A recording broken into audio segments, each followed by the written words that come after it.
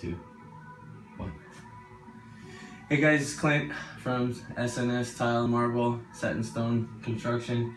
A little quick tip for these spots. A lot of times when we're doing tile work, we've got to build out the walls for these tiles, and you'll notice a big build out in some areas depending on how bad the wall is.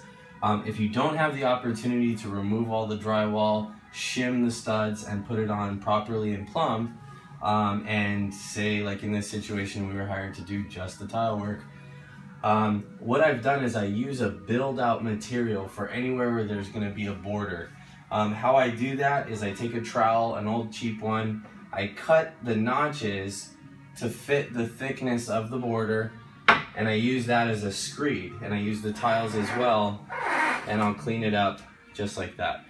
What that does is it builds this area out, so when I now put my border in, it's nice and flush and you don't get that nasty imperfection and uneven wall.